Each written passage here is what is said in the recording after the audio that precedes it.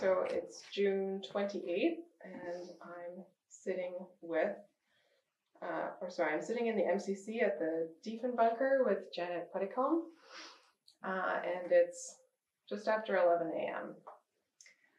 So just to start out, Janet, why don't you talk a little bit about what your job was here at the bunker? I was a communicator. I was a tele-op, and I worked OSAX, which was like a main data switch, and I worked the message center, and I worked FCC, and yeah, that's it. Okay, and when were you in Carp? I was from 81 to 87. Okay. And did you live here at the bunker or offsite? I lived in the basin in Uplands. However, like we'd have exercises to, practice for the war, where we'd stay here for days until the exercise was called off. And we were going live on a system at one point. It was called New Day Exercise, and I think I was here for a week without. Yeah, it's kind of weird because you wake up.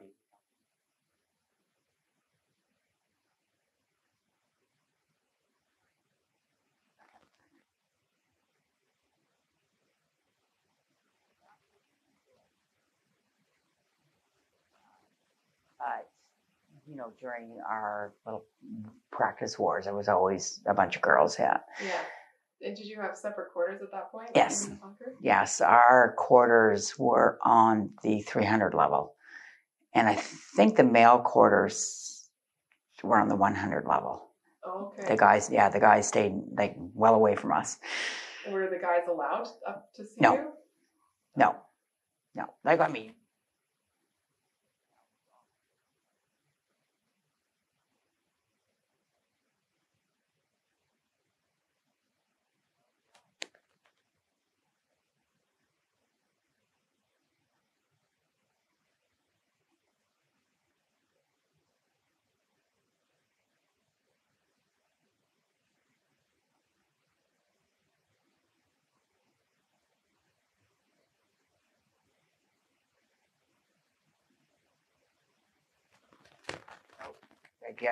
but I mean, the women's quarters, we had our bedrooms, the bathrooms, the showers, were all in that wing. Whereas the men, they were down on the 100 level. Their big bathroom was up here on the 400 level, and so they had a lot more walking.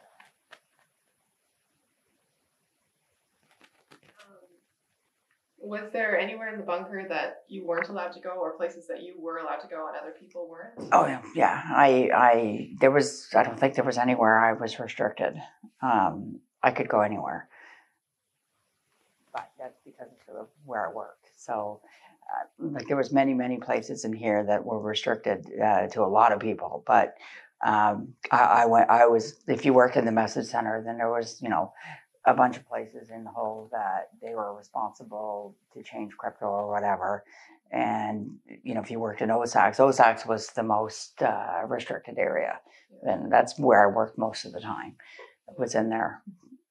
And FCC was not really a restricted area. But no, I don't think there was anywhere in Carp I couldn't go. When you first started working at the bunker, you first got your posting, what were your first thoughts about working underground in a... Where have they sent me to? Yes, it was very different when I first got here, especially coming from Ottawa. I was like, oh my God, this is so far away. And underground, when I came here, I didn't even think I realized it was underground until I actually got here. Oh, really? And it was like coming through the airlock was, oh boy, where am I going? Like I felt like I was walking into a big freezer or something. And it was very, very different. It was kind of scary at first, right? I mean, there's all people walking around. And of course, it was my first posting. So, everybody was like knew each other. And I felt really like an outsider because everybody was so close in here. Everybody knew everybody. And when you first come in, you really feel like the odd man out. Mm-hmm. But that quickly changes. Yeah. Because everybody was, I guess because it was it's a small place to work, that everybody was really friendly. Because if somebody was, notorious problem, then that spreads. Yeah. So yeah, everybody was really good here. Mm-hmm. Like there was never any Peyton place. Oh, we don't like this person, or that one's yeah. And you get that in a lot of work areas, but we never did here. Yeah. Not when I was here, anyways. Yeah. What about the rank system? Was that strongly adhered to in CARP, or? Well, there was definitely, the cafeteria, the officers and the senior NCOs ate over there during the day, and everybody else ate over the other side. But at night, for the shift workers, we all ate together. Really? Oh yeah. And well, because if we didn't, then you'd have one person there.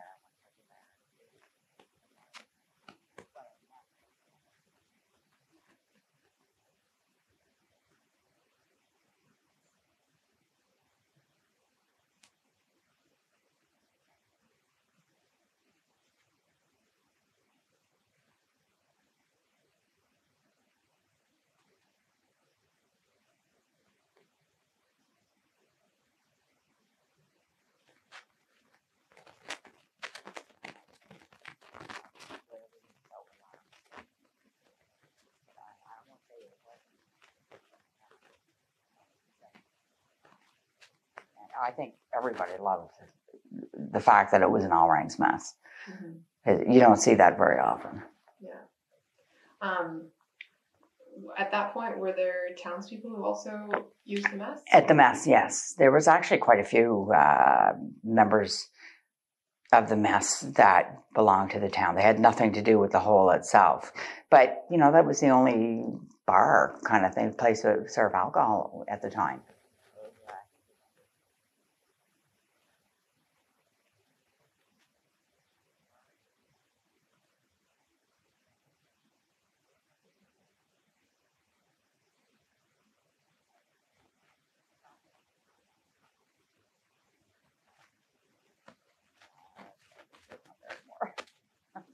We probably burnt it down.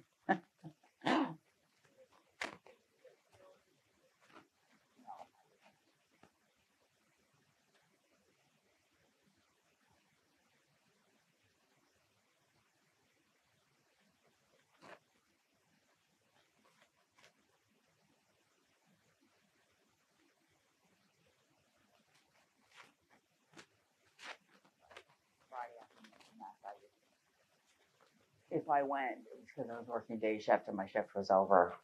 A shift worker never gets off early. Okay, the day workers, they would get off Friday afternoon. They would get off at 2:00, and that doesn't happen to shift workers because we had to have somebody relieve us, and nobody's gonna, well, I think I'll go out to CARP 2 hours early just to relieve those guys so they can go to the mess. Yeah, that's never gonna happen. So we never got off early, which meant we always missed the Friday afternoons at the mess. Mm-hmm. But the day workers were always there. Mm-hmm. Could you maybe talk about what a typical sort of day? Well, we'd get here, the doors were always closed, like the front, the airlock, and we'd have, the MPs would see you on the camera and open the outer door, and you'd come into the airlock room. And I've actually been forgotten in there, where the MP was sidetracked. And I'm like, hello! Waving in the camera. And it's like, I think I spent about 15 minutes in there. And it was like, I think I was sitting on the floor by the time he noticed I was, remembered I was still in there. And so, I mean, that happened, to people every now and then. The MPs would just get sidetracked or whatever, because it took a few minutes for the doors to open and close, right? So, yeah, that wasn't too pleasant. I was late for work, and it's not my fault though. That I couldn't help. But yeah, we would go through the airlock. You couldn't take your pass home, so you'd get your pass from the MPs. And where I worked, everywhere I worked, we had one of those coded things, and you put your hand inside it, and because so nobody could see you punching the numbers. So you would put your hand inside it and do the code to get in, and of course every now and then they'd change the code. You couldn't get in, and you'd be banging on the door half the night.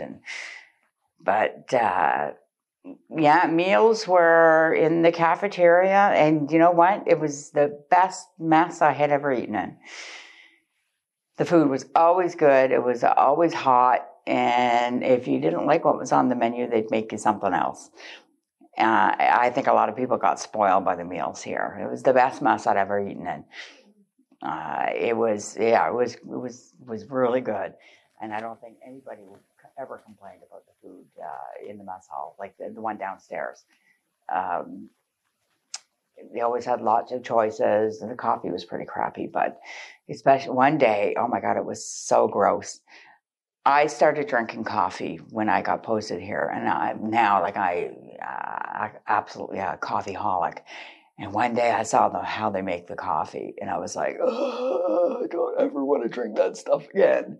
It's a big bag of sludge, of liquid sludge. I'm not kidding either. Like, they'd open the machine, and I saw them do it, and I was like, I'm never drinking coffee again in my entire life. It was a bag. That's what it looked like. It looked like sludge. And they put it in the machine, and that mixes with water and dumps in your cup. And it's like, oh my God, I can't believe I'm drinking this. Like, I never had another coffee here again. Like, it was so disgusting. I'm drinking sludge. Oh, yuck. What about the other people who were working in the bunker? Did you make a lot of friends here? Oh, yes. Yeah. And you know what? I got posted out of here like more than 20 years ago, and I'm still friends with a whole bunch of people I knew here. And a lot of them they all know I'm coming here today, and they're all jealous. Mm-hmm. And I bought them some keychains and postcards from the gift shop to send to them and say, nah, nah, nah, nah. Yeah, they were all wishing me luck and, tell me how it went. And yeah, I'm still friends with a whole bunch of people that I knew from here. And most of us are out now. Well, actually, I think we're all out. But yeah, I'm in contact with at least 10, 15 people that I knew here. Yeah. Oh, I made a lot of friends here. A lot of friends. That was my first posting. I was here for a long time. As a matter of fact, do you know what a DA is?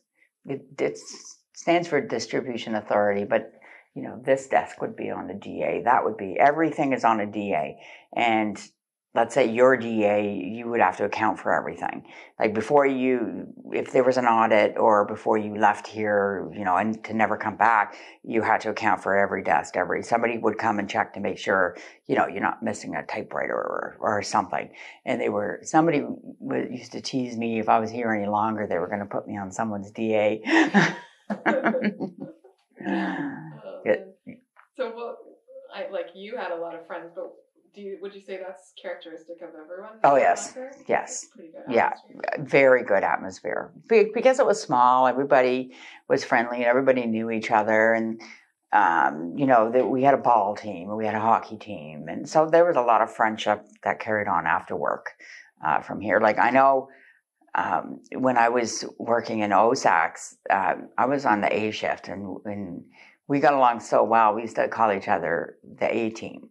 There used to be a show way back when called the A Team, and we always saw each other after work. A lot of times, at least once a month, we would get together and go for a big dinner somewhere, or go to somebody's house, and we'd have like a little party, and because we just got along so well together, and we would support each other through anything.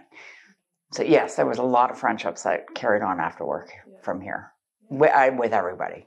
Mm-hmm. Was there any official social events hosted at maybe not in the bunker, but? Not in the bunker. Well, in the bunker, yes. We had mess dinners. Actually, you'd always have the Christmas mess dinner where the youngest female became you always had the youngest female and the youngest male. And the youngest person would be the CO for the day, and the second youngest person would be the SWO for the day. And So, and all the officers and senior NCOs would serve at the Christmas dinner, and all the junior NCOs would eat. And they had some other mess dinners too for all ranks. They also had them for officer and senior NCOs. And I actually served at one for the officers and senior NCOs. And, you know, they would do all their eating and stuff, and then they would start with the music. And there would always be a band there from Ottawa, from the military band, and they would play all the songs from the different commands, like, you know, administrative command, communication command. They would go through all the songs and everything. And so it was, yeah, I only did it once. It was pretty neat, but that would be the only function that was held in here. Other than that, they were at the mess. And at the mess, you know, there was the Winter Carnival every year. That was always fun. I actually came to a function at the mess before I got posted here. I was on training in Ottawa, and some friends of mine were like, well, we're going out, because they were posted here, and they were like, we're going out to the mess. There was, I think it was a country and western dance. And I was like, okay. And there was a big bus that went around Ottawa, picked everybody up, and little did I know, a year later I'd be working here. And I'm still in contact with people that were at that party. Yeah. Wow. I haven't heard about this Winter Carnival before. What? Oh, we did it every year. Every year. As a matter of fact, I have a button from the Winter Carnival.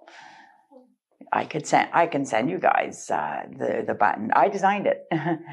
Yeah, every year they broke up into 4 teams. Like the whole, like everybody who worked here was broken up into 4 teams, and this included anybody who was a member of the mess. And we would play all kinds of stupid sports. You know, 3-legged race in the snow, 3-legged race. We'd have an ice carving contest, which, you know, we're not talking what you see in Ottawa. We had no idea what we were doing. But it was usually 4 days long. I think it was 4 days long. It was a lot of fun. Like, we had a ball. And the whole day, the work days that this was going on, everybody was wearing their color, like their team colors. And because you would work a little, you would sign up for different races. So you would work a little, oh, I got to go do the 3-legged race, and you'd run over to the mess and do it. It was a lot of fun. That's hilarious. And we used to also do I forgot about that, because I even ran it one year for our Winter Carnival. I don't know whose idea this was. We used to light a torch at Parliament Hill, and we would run relays all the way up to here. From Parliament Hill? Yeah, and I ran it one year, and with a kerosene torch. Oh my God, that thing stunk. Yeah, we did it all the way from Parliament Hill. I thought I was going to die. Like, I don't know how I got sucked into that. And the next morning, like, I mean, we ran it up to here, and it was the start of the carnival, and everything was good. I went home that night, and the next morning when my alarm went off, I thought I was going to die. Every muscle in my body had seized. I could hardly move, and I was like, what have I done? Yeah, it was a lot of running. Wow. Yeah. Was there a particular reason why you guys did that? I have no idea, but like, they were doing it when I first came here, and one year somebody asked me if I would run with it, and I'm like, oh, okay. But yeah, it's a lot of running. You didn't run the whole way; it was a relay, but you ran 2-mile stretches, and yeah, it's a lot of running. There was about maybe 5 of us, and we each ran, 2-mile stretches over and over again. It was like, yeah. Oh my God, I hurt so much the next day. It was unbelievable. I thought I was going to die, and I thought, I am never doing that again. What a crazy idea. Especially with the kerosene torch, and it was something somebody made, and there was a rag hanging out of it, and inside was some kerosene, and it was lit. It was, oh God, it smelled bad. And they were trying to run with this thing. Yeah, it was nasty. Oh. Do you mind telling on tape the story about the toads in the blast tunnel? Oh my God. in the summertime, the tunnel was very, very wet with condensation, and often you would come down there at night. You know, I was a shift worker, so sometimes we were coming in there at midnight, and there was actually rain in the tunnel from the condensation falling, and almost every night you would walk down and you could see millions of toads, like little tiny toads, and you couldn't help but stepping on them. They were everywhere. And it's like, I know a couple of us actually slipped on them, but they would be all stuck to the bottom of your boots, and they were so disgusting. But you had no choice but to step on them because they were everywhere. Like, there was nowhere you could step where there wasn't these little teeny weeny, and they were only about an inch long. They were just tiny, but they were everywhere. And I'm guessing it's because of the condensation in the tunnel.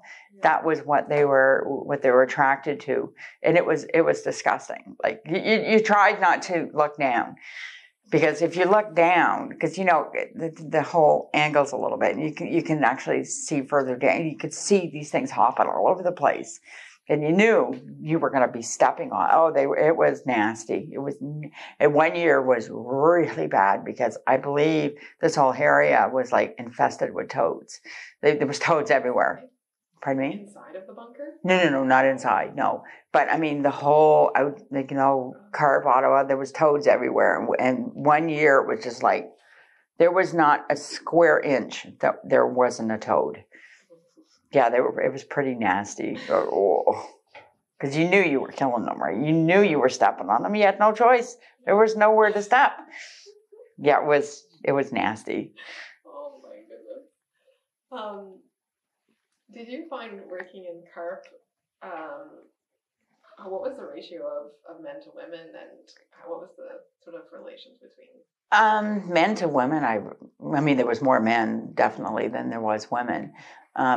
Particularly OSACs was mostly comm research and some teleops. And at the time when I was there, comm research was an all male trade. So like wherever I worked in Carp, I was always the only female. Right. I think when I was in OSACs, I think there was only like maybe 3 females. We had 5 shifts, and I think there might have been 3 females, but you would never get 2 females on one shift. There just wasn't enough, right? There was only a couple of us. So yeah, much more males than there was females. But yeah, everybody got along perfect, like males, females. There was no big. A lot of people ended up married too. Yeah, and there was never any problems between the males and the females here. Not that I knew of, anyway. Mm-hmm. And like I said, even a couple of them ended up married. Yeah, but you were comfortable working with. Oh yes, and there was some couples that got posted here married, and so for them it was probably great because they were in very close relations. It wasn't like, you worked on this side of Ottawa and your spouse worked on the other side. You both came to the same place. So for them, it would have been neat. Mm-hmm. Mm-hmm. Now these questions are, this is the second section of questions. So, because this was your first posting, I assume you came from home, living at home, or? Well, I went through basic in Cornwallis, and then I came to Ottawa for some on-the-job training. Mm-hmm. Then I went to Kingston for my formal training, and from there I came here. Okay. Yeah. So when you told your family you had your first posting, what kinds of things did you tell them about the bunker, and what did they think? Well, I don't think I really told them anything until the whole Denis Lortie thing happened. At the time, my brother was president of I don't know what you call it, of a frat house. He was in McGill, and I guess once a month they would have a big dinner all together, and it was then somehow the topic of what happened at the Quebec Assembly with Denis Lortie came up, and people were saying, yeah, people that work underground all the time, there must be a psychological problem, and the change of air, constant air pressure changes and stuff. Anyways, my brother stood up and said, well, my sister works there and she's not nuts. He might say I'm nuts now, but he was very defensive about the whole thing. And these were people, making a judgment about us that worked here. I didn't even know anybody who worked here. And he got very defensive about the whole thing. And he didn't like the idea of people just assuming, because one guy went nuts that it was because he was working underground. Because I don't think it was. I think it was more of his political beliefs than it was because, it's just a building underground, so we don't have windows. It's not that big of a deal. But my family was okay with it until the whole Denis Lortie thing happened, and then they were still okay with it. They were just very defensive about me being here. What kinds of things were you allowed to tell them about what you did for your... I didn't tell them anything. No, we couldn't talk about what we did.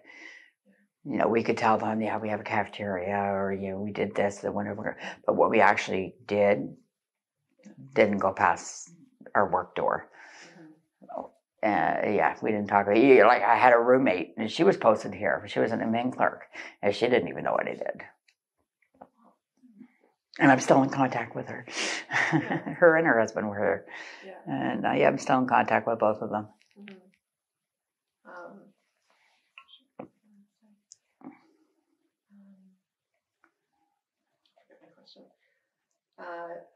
Did you know Denis when he was working here? Yeah, he worked in supply. Do you know that movie Sum of All Fears? Okay, when Morgan Freeman is walking down here, it's the ply, it's down deep. You have to access it by the kitchen. He worked down there, which is where all the weapons and stuff were there. Yeah, so he had no problem getting weapons out of there.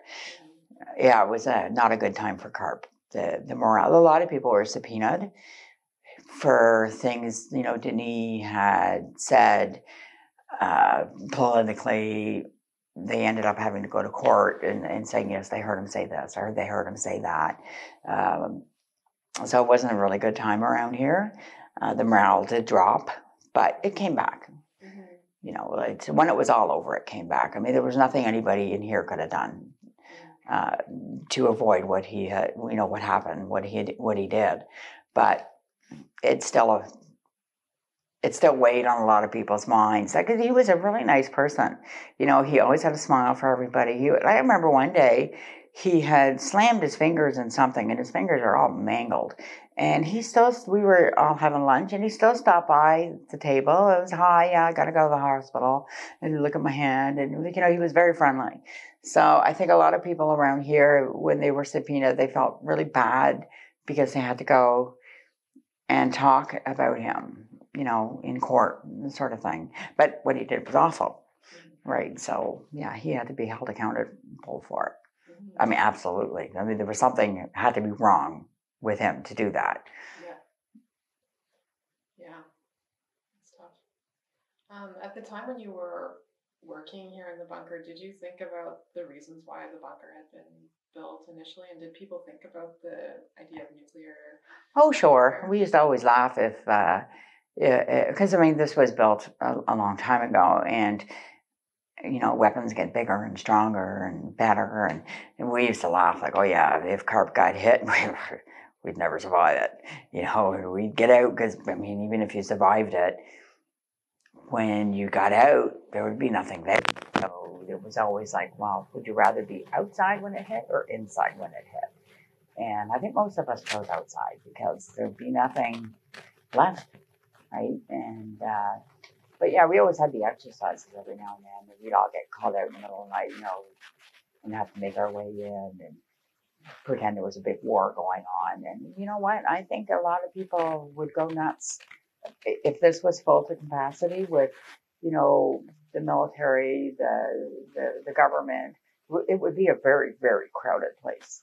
And I think a lot of people would go nuts. Like, I don't think it would work. Like, I really don't think it would work.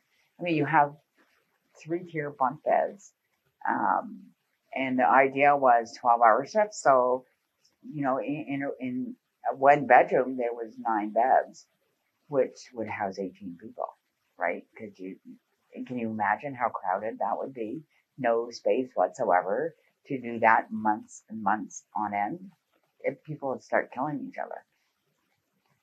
I personally don't think it would work. You don't have any privacy whatsoever. You don't see the outside there, and there's just people everywhere. Because I think the house is like 500 people in here, like to sleep. Yeah, it's not big enough for 500 people for months and months on end. I don't think so, anyways.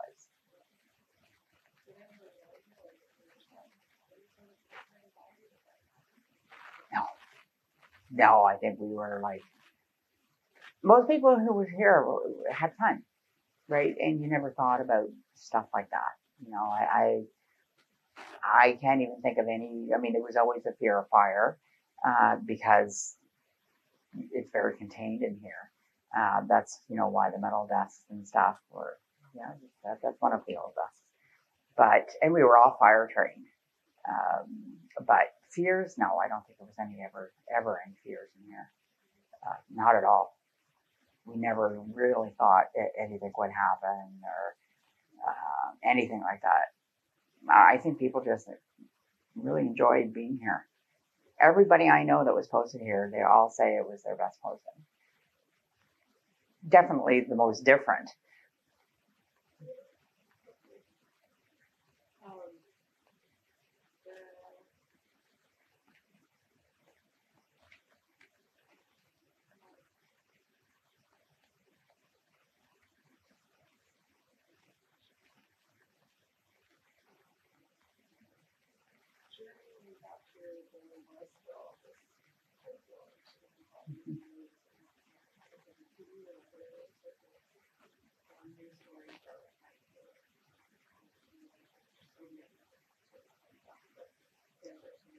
No, not a whole lot. But I was very young. So listening to the news wasn't really my thing. I don't even think I had a TV back then. So it was, radio and going to the mass. But no, not a whole lot of stuff. I know at one point, though, my brother's a reporter for CBC, and I know he was planning on going to Russia. And I was like, oh, I wonder if that's going to do anything to me. And yeah, I was told if he goes to Russia, my clearance will be suspended until he gets back.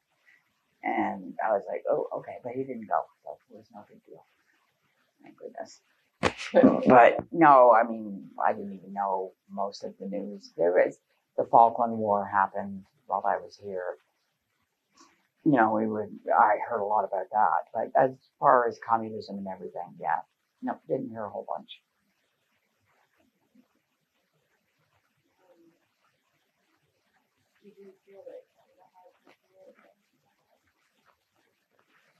I don't think I ever thought about it. Like I said, I was pretty young. And although there are bunkers across Canada, I believe this is the second biggest bunker. The one in North Bay being the bigger one.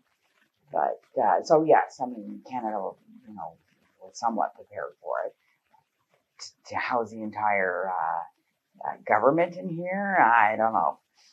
And there was all kinds of rumors that, like I know we have a helicopter landing pad, but there was always rumors that there's actually secret tunnels from Parliament Hill to Carp, and so nobody ever confirmed or denied. So who knows? Maybe there is, maybe there's not. But there was always rumors that there was secret tunnels for Parliament to get here underground. I mean, that'd be a hell of a long tunnel.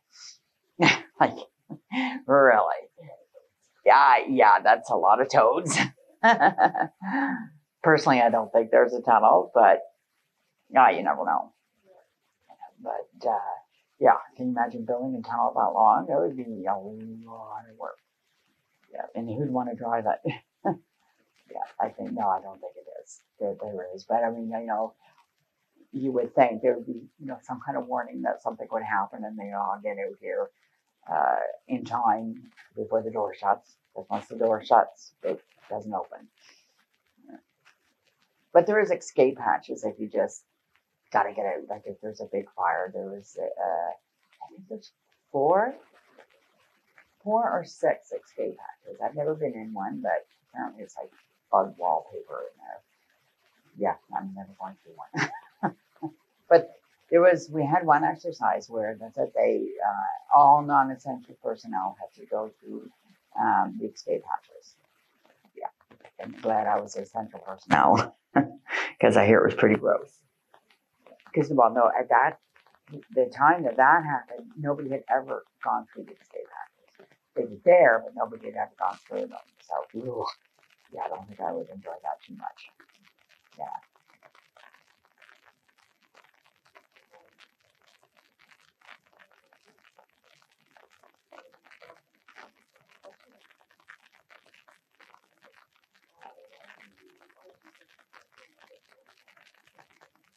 Oh, so it never happens again.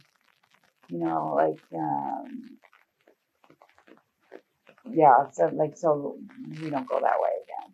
Or it's not really us. We were more like, Russia, Germany, all that stuff. Like, I really hate war. And remember what happened? I mean, all the bad things that happened during that, like, yeah, it never happens again. People asking the kids, they have to know about it. So hopefully it will never happen again. And that's why I think it's so important for them to keep it in the school, talk about places like Carp and the Cold War, Russia, the Berlin Wall. It's really important for the kids to know these days. So because it happened a long time ago, and if they don't learn about it in history or learn about World War II, the Vietnam War, or all that, it may happen again. So yeah, I think it's very important to remember all of that, and teach the younger people today so they understand, learn by my mistakes kind of thing.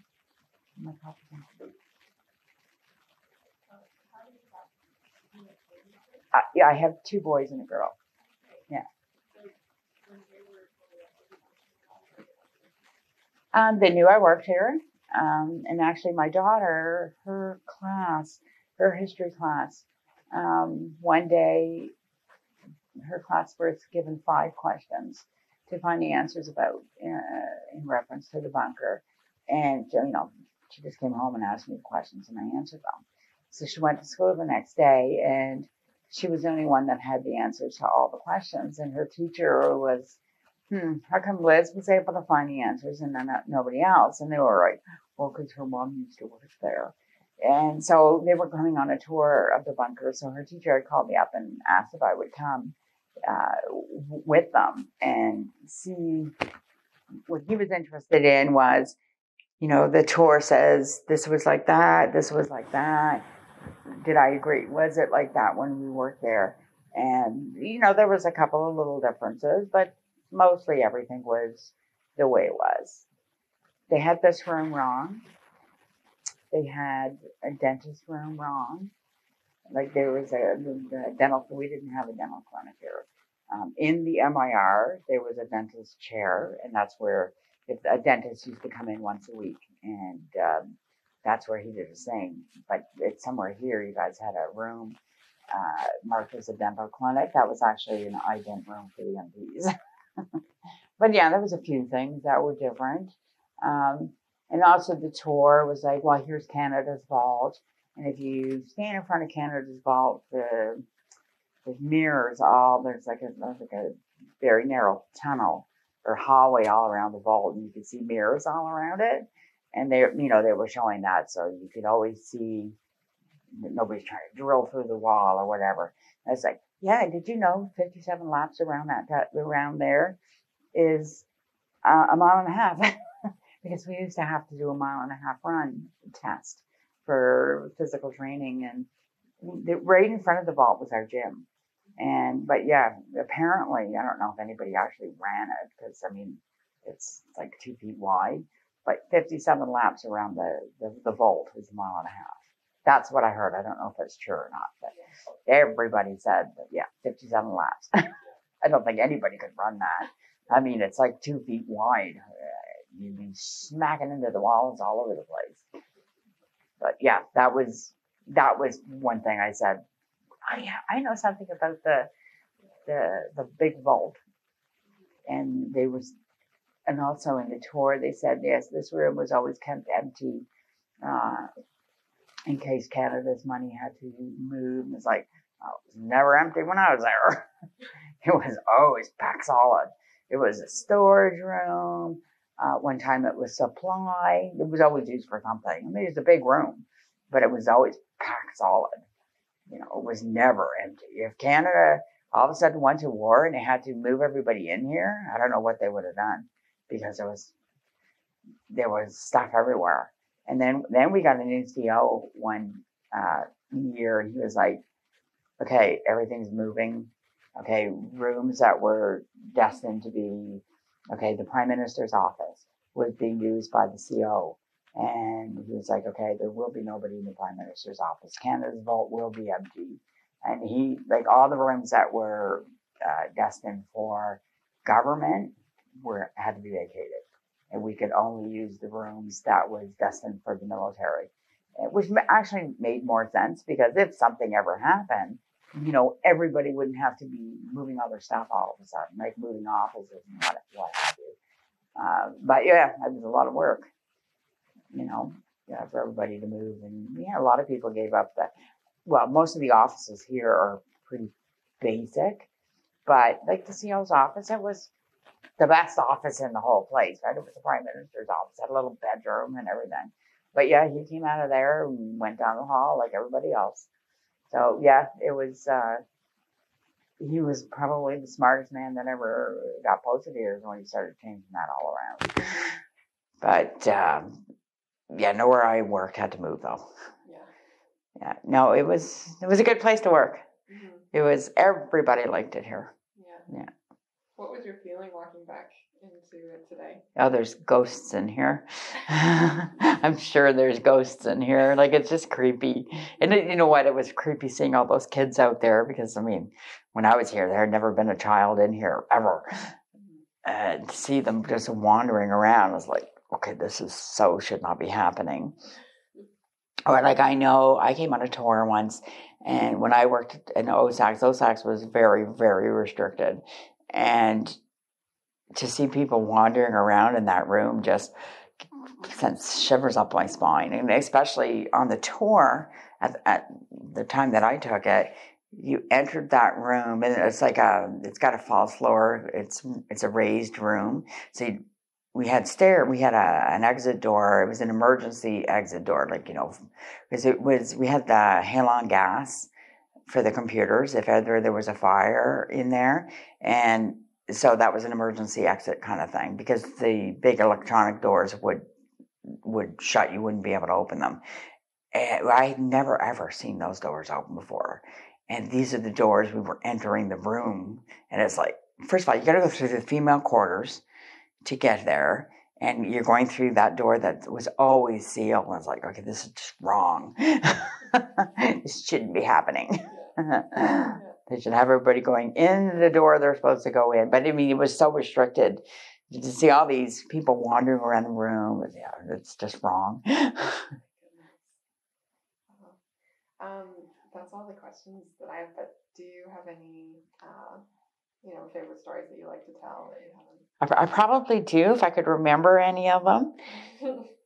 I know absolutely everybody loved it here. Like, there was I don't know of anybody who didn't like it here, because it was just, we were all just a family, because there wasn't a whole ton of us here. And, we were all in very close quarters. So, yeah, everybody loved it. I mean it. It was the best posting I ever had. Everybody was so close. Everybody knew everybody. It was a good place to work. Yeah, a lot of the offices people put actually window frames up with curtains and a scenery in it to make it look like you were outside. And I even painted a picture for somebody, a big picture for somebody's office. to just to make it look like outside kind of thing. But that's a lot of people did that. They had their little window frame up to make it look like we were above ground. It didn't really look like it, but it fooled them. Okay, so you mentioned the last time about when you would do exercises in the bunker, and, yes, and those were the times when you stayed over in the yeah. bunker. Mm-hmm. Could you just talk about those times? Well, I mean, we'd usually get called in the middle of the night. It was like a mock war sort of thing, like, oh, the bomb's going to hit. And so we'd all rush out here in the middle of the night, half asleep. And they had a lot of the day workers would get put on something called BDF, which is Base Defense Force. And they were like supposed to guard everybody, and they would go out and they would guard CARP and their guns and their rifles and everything. And then they called them the essential personnel. They're the ones that had to work, OSACs, FCC, the message center, that kind of stuff. And we worked 12-hour shifts when we were on call out. So, 12 on, 12 off. And we would, sleep in the bedrooms, and you'd wake up. You never knew if it was morning or night. You'd see the clock, and it's like, is it 8 in the morning or 8 at night? Like, what time am I working again? And you had no idea what it was. So, of course, none of the clocks back then had AM and PM on them, right? So you'd get up, you'd get dressed, you'd go out, and it's like, is it morning or night? Or you'd look at the mess, are they serving breakfast or supper? Because you never knew. Like, there was nothing in the hole to tell you morning or night, what time of day it is. Like, you look at the clock, there's no AM or PM on most of the clocks. And so it was different. And we were usually here for a few days. And, all of us. So it was very crowded. For us, it was crowded. It was much different than when we were here to work. And like, there was everybody eating all 3 meals. Whereas as a shift worker, usually there was only your shift down at the cafeteria eating. It was very unusual to go down there at supper and there's nowhere to sit, kind of thing. But it was fun. It was always fun, because you got to see everybody and all the time. And of course, everybody's joking around. And I know a few times there was some booze passed around, and not supposed to be during an exercise, but I know there was. Ask Brenda about that. She just told me a story in the car on the way up here, and about one of the exercises where she got absolutely bombed. It's like, I don't know where I was. I must have been working. But the exercises were interesting. They were long. You couldn't wait till they were over. Of course, if you were on a course or something, everything stopped. You couldn't go. I did get to go on a course. I was getting my pilot's license, and we had a call out, and I was going to miss a day of ground school. So I typed up a memo, and it was going to cost me $20 an hour to make up this course because I wasn't there for it. And I would have to take it by private instruction, and they let me go. Nobody got let go, during the call out. But I don't know what else I told you about. What about the sleeping arrangements? Where did you stay when you were? Well, we had female quarters on the 300 level, but during the call-outs, we were usually down on the 100 level, and that's 9 to a room. So we would be 9 in a room. And they could even do more than that because everybody worked 12 on, 12 off, so you could actually do 18 in a room. Trade off on the bed space. And they're 3-tier bunk beds, right? So you can't even sit up. Like, even the top one can't sit up all the way because you'd hit the ceiling.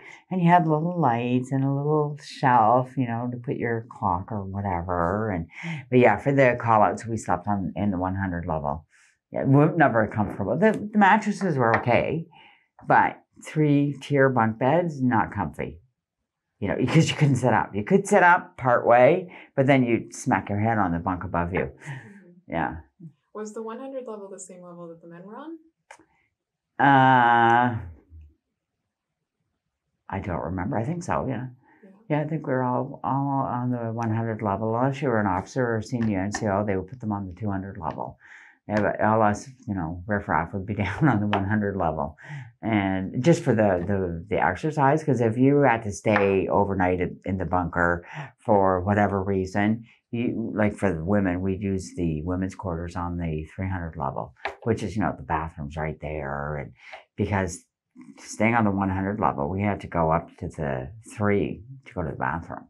So there was nowhere down there to go. It's just bedrooms. You know what? I don't even know where the male bathroom was, like the big one. I have no idea where it is. It's not funny. Isn't that funny? I never went in there. Because the female washrooms, okay, you've been in there. There must be 20 sinks and a lot of sinks, but only a couple of showers and a couple of toilets. So I never figured that one out. Because, there is a lot of sinks in that bathroom because it goes forever. But I don't know where the male one is. I don't know. It's probably on the 100 level. Don't know. I think so. Yeah. Yeah. I don't know. Isn't that funny? I spent all that time here and I never knew where it was. Could you talk a little bit about what your first impressions of the bunker were when you arrived? You were posted here and then... Where in God's name have they sent me? The first couple of days, every time I came out, I had a big headache, which was very normal because the bunker worked on positive pressure. So that was what the airlock was for, because you would walk into the airlock, the air pressure would change, and once it changed, the inner door would open. And they did that because if there was some kind of nuclear war, so nothing would get in, the air pressure was always positive, so it would push anything out, so nothing could come in, no radiation or anything. So, once you were inside, you didn't notice that the air pressure was much, much stronger. But when you came out, the air pressure was different, and the brightness, because you'd be in the hole and it's all artificial light. It's all, fluorescent lighting. And you'd come out, especially during the summer. In the winter, we'd come out, it would be dark already. But in the summer, you come out and it's like, oh, and it hurt your eyes. And for the first few days, everybody has a headache when they get out. And I think that was half of was the air pressure and half was the brightness, the shock of the brightness when you come out of the hole. It's very shocking if you're, doing it every day. You've never done it before. And so I think it was half and half, the brightness and the air pressure. Because the air pressure is much stronger in the hole than it was outside. You mentioned last time, how was the security getting in and out of the bunker every day? Oh, it was very tight. Nobody got in that weren't allowed. You had to get through the MP shack first. Before they'd open the gate, you had to go through the gate to get in. You had to go through the MP shack. Now, when I first got posted here, the MP shack was manned by the military police. After a few years, it became commissionaires that were in there, and the MPs were on the inside. But yeah, there's cameras at the door. They didn't recognize you. They're not letting you in. And they would, an intercom, they would talk to you, I guess, who are you? What do you want? And if you weren't being posted there or something, they wouldn't let you in. You would just, get bored and get out. Because they did have a few people try to sneak in. I remember specifically working one night and somebody from the town of Carp had always bugged him that this place was here and for so long, and he had never seen it. He didn't know what it was or what what we did here. And on his birthday one year, he got hammered and decided, I'm getting in there tonight. And he snuck in the back of the hole by the mess and came down, which, the back of it wasn't manned. And he snuck down and came right up to the airlock and, I want to get in there. Yeah, they didn't let him in. But he was determined. Yes, this is the night it's going to happen. And I guess he tried pretty well. So what do, right? You just don't open the door. He's like, sorry, you're not coming in. But everybody had, depending on where you had access to, everybody had a different colored pass. And as soon as you walked in the door, they would give you your pass. And each pass would tell people if you were allowed in this area or not. Like, I think if you weren't allowed anywhere, your pass was blue. If you were allowed, here or there, it was some other color. If you were allowed everywhere, it was red. Mine was red. So red, I know, was you were allowed everywhere. And every sensitive room also had an access list. Like, it was need to know, right? If you don't need to be in here, you're not coming in. And you might have somebody who's got a red pass. However, if they're not on the access list, it's because they don't need to be in there, and they're not coming in. They don't have the combination, and you're not going to let them in either. So the security was very tight, very, very tight. And like all the sensitive rooms were key lock pads, like they were like a box, and you stuck your hand in the box, did your combination, and it was done so that the person standing next to you couldn't see what combination you were doing. And if you look at the comm center, the not the one that says message center, the actual place that the message center was, you'll see a hole in the wall. And that's where the key box used to be. Because when I was here in June, the hole is still there, where they ripped it out. And I'm sure it's probably still outside of Osaks. Mm-hmm. Yeah. You also talked a bit about the Winter Carnival last time and the Parliament Hill Run. Oh, yeah. Describe your I was just telling somebody that a couple of days ago. Yes, somebody came up with the bright idea that, I think it was Captain Pryor, came up with the bright idea that we should, for our to open our Winter Carnival, we should have a torch, just like the Olympics. So they made this torch out of, I don't know what it was made out of, but it was filled with kerosene with a rag sticking out of the top that they lit on Parliament Hill. And I'm telling you, this thing stunk because of the kerosene burning. It was black. The smell was awful. I can't believe we did that. And we ran in relays from Parliament Hill all the way to the bunker. I don't know how I got sucked into doing that, because it was a lot of freaking running, and I wasn't a runner. I used to run only to do my 1.5 PT test once a year. Anybody can run a 1.5 miles if they have to, And I got sucked into doing it, and you had to hold this thing with this burning kerosene rag in your face. Yeah, it was awful. It was awful. I cannot believe I got sucked into doing that. And then we finally get here, and I was like, we're dead. Like, it's a long run. Like, it's really, really far. And the next morning, like, my alarm went. I was coming out early because it was Winter Carnival, and it's fun. And I used to set my alarm on the other side of my bedroom in the barracks. And so I had to get up. And it went off, and I jumped out of bed and was like, oh, God! I thought I was going to die. Every muscle in my body was tight, and I hurt. I couldn't believe it. I was like getting across my alarm, like, oh. It was horrible. And then get out here for the carnival, and everybody who did the run was like walking like that, all bent, and like, I'm really sore, and I don't want to play any of these games today. I'll do them tomorrow, because it was long. That is a long way. As we went down, how did we do it? We went down. Well, the Parliament buildings are on Rideau Street. We probably went Rideau to Bank to maybe Bronson, because we came down Carling. We ran all the way down Carling to March Road, and from March Road and Carling out here, like all the way down March Road till we got to Carp Road. And oh my God, I can't believe we did that. Like, how stupid were we? We obviously didn't know how to say no. This was another of my favorites of the summer. The toads in the blast tunnel. Oh my God, I was just telling those guys about that too. I said, you remember the toads? And they're like, well, Joe remembers the toads. Brenda doesn't remember. It might have been before Brenda's time. We always had toads in the tunnel at night. Always, always, always. But there was some years with the worse than others, and it was one particular year that was disgusting. And it was the worst. It was at night, right? Because I guess they come out when it's dark. And you'd go down, and of course the tunnel's lit, right? Not very well, but it's lit. And you'd be coming down the tunnel, and all you can see is hop, everywhere. They're hopping everywhere. And there were so many toads. You couldn't help but be stepping on them with your, and we're wearing big steel-toed boots.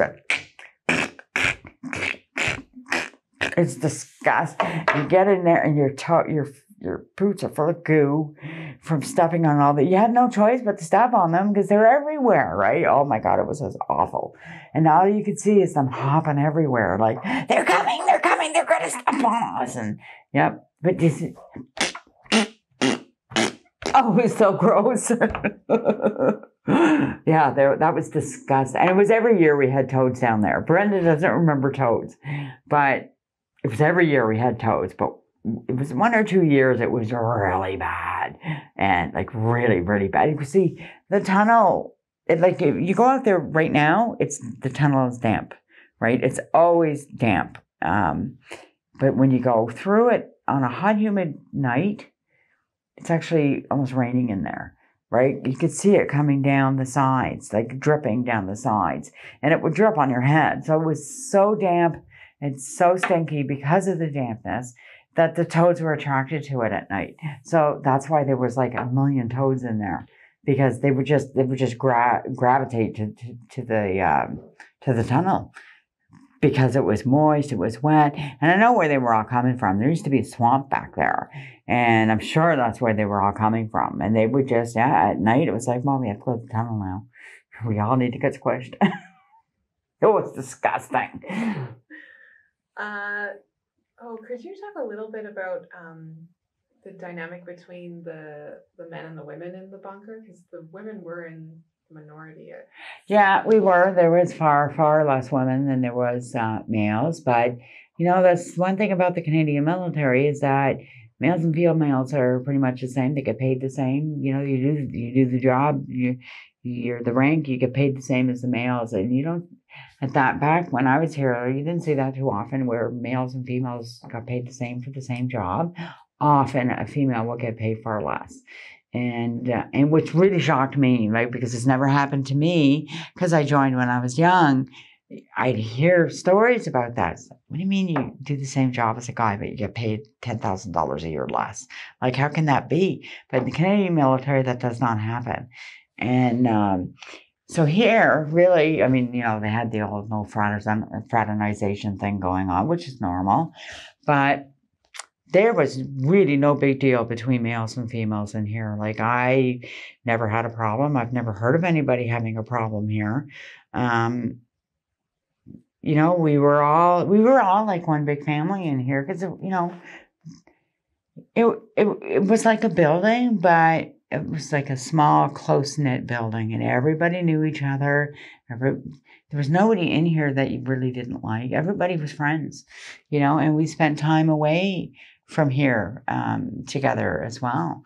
Like, I know my whole shift, at least once a month, we would get together and all go out to dinner, or somebody would have a house party. And so we liked each other outside of work as well, because CARP was I guess there was about 100 people here, and everybody knew everybody. As a matter of fact, the breakfast this morning, like, we're all ex-communicators at this breakfast. And of course, Brenda brings out these books. So we're looking at all the names and laughing and everything. Well, everybody we were eating with today was here during the Denis Lorte incident. And so we come across his name in one of the books, and it's like, how come he never comes to the breakfast? Yeah, because we'd all shoot him. But yeah, we were all friends.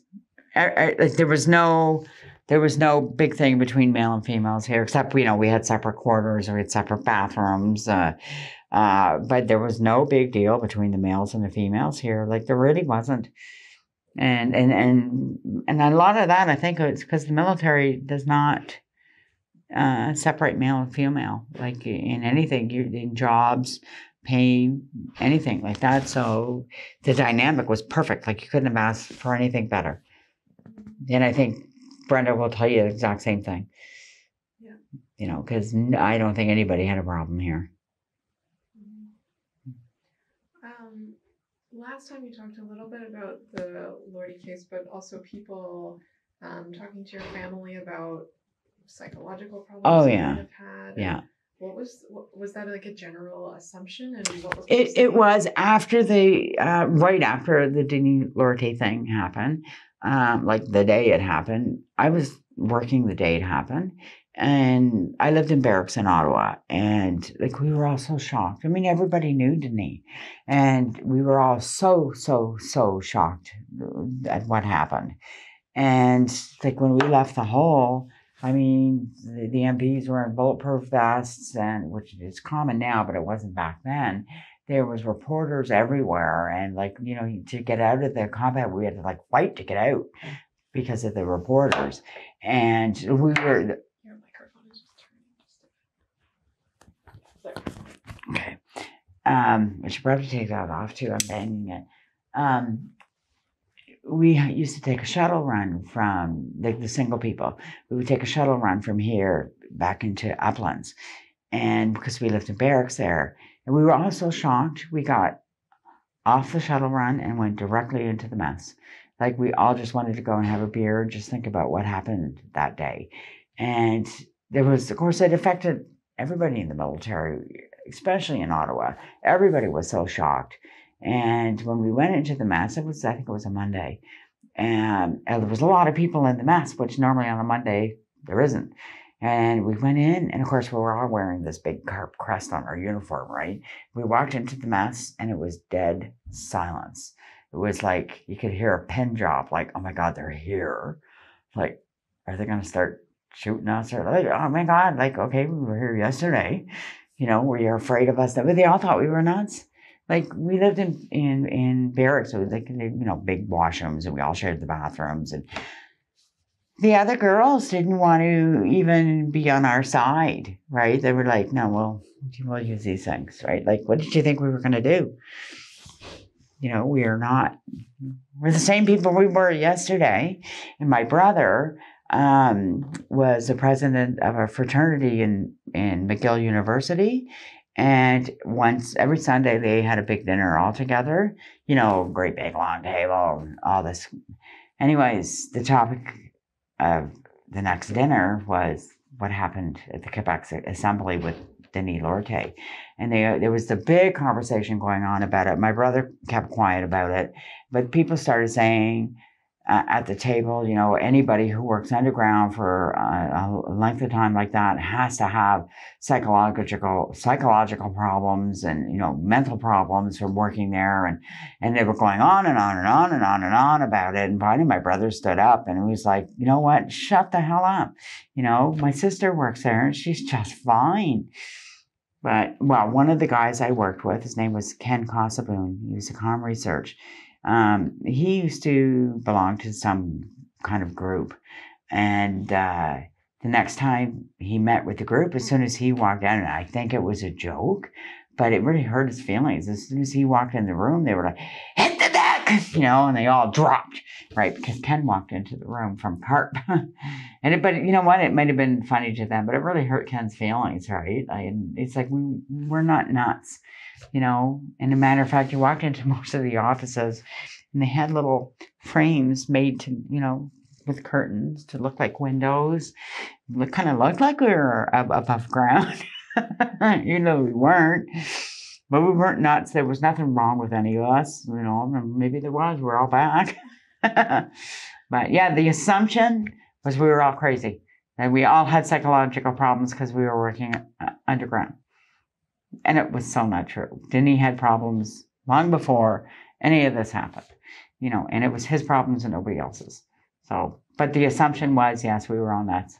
I mean, even like far away from the military, my brother's fraternity, he didn't even tell them I worked here until they all started saying we were all crazy. And he was like, "Okay, they're not. Okay, my sister works there." And he was really offended that they were, all putting down anybody who could possibly work in CARP, that they should all be psychologically tested before they get in there and when they're finished and they get out. And it's like, okay, you know what? It's just a building. It happens to be underground, but it's still just a building. It is a building with a different purpose, but it is still just a building. Yeah, and everybody thought we were nuts. I know we were treated different in the barracks, like for a long time. So the morale in CARP was really low after that, okay, for quite some time. After the whole Denis thing happened. Just one more thing, actually. Did you and the other people who worked here ever talk about the purpose of this building and the possibility of a nuclear attack?